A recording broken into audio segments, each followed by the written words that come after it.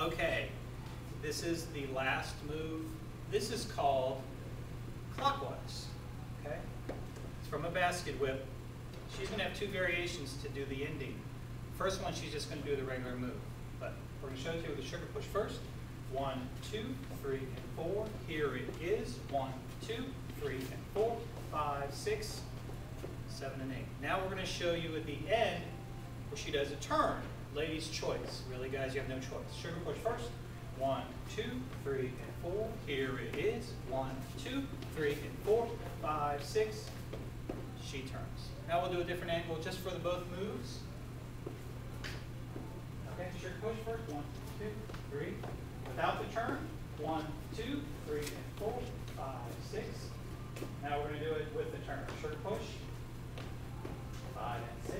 1, 2, 3, and 4, 5, 6.